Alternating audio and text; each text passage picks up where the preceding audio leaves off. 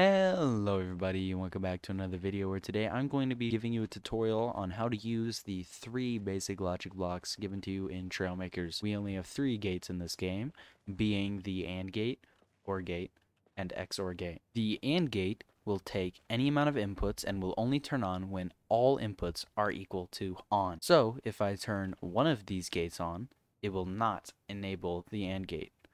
But if I enable both of them, it will turn it on. That is how an AND gate works. An OR gate, so any input given to it will cause it to be on, even if it's one, if it's both, but if it's none of them, it'll be off. So any input given to it will always turn it on, no matter what. An XOR gate is kind of similar to an AND gate, but it does the reverse.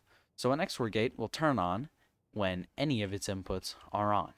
But if more than one input is on, the XOR gate turns off. And that's it.